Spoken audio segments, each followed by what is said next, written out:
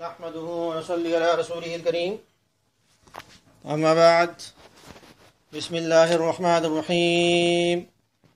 It is narrated from the Abu Musa Ashari radhiyallahu anhu that when the Holy Prophet ﷺ feared a group of the people, he would say, Allahumma inna naj'aluka fi nuhurihim wa na'udhu bika min shururihim. O Allah, we make you our shield against them, and we seek refuge in you against their evils or from their evils. Is narrated in the Sunan Abi Dawud, hadith number 1537.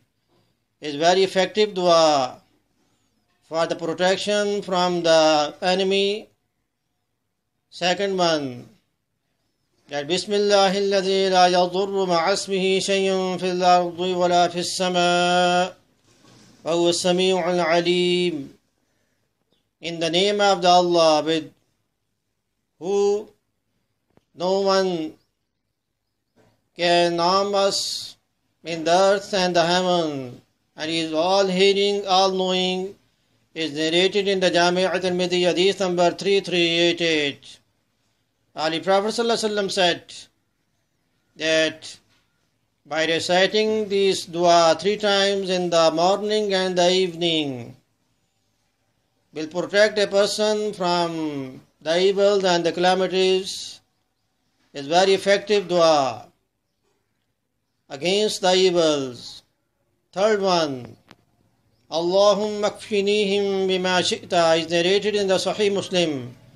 Is also very effective dua for the protection. The fourth one, Holy Prophet ﷺ said in the difficulties, Ya Hayyu Ya Qayyum bi rahmatika astaghith, O Sustainer, O Protector, for all that exists, I seek your help with your mercy. Besides this, we have to recite Durud Ibrahimi after the Surah Al-Fatih, Ayatul Kursi, Surah Quraysh, Surah Al-Kawthar, and last 3 surahs, and then Durud Ibrahimi. But keep in your mind that 5 daily prayers are must with these du'as and the surahs, because without prayer, no dua can be effective.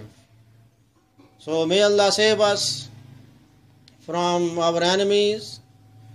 So after viewing this video, share it so it would become sadqa jariyah for you. وَمَا عَلَيْنَا إِلَّا الْبَلَاغُ الْمُبِينُ.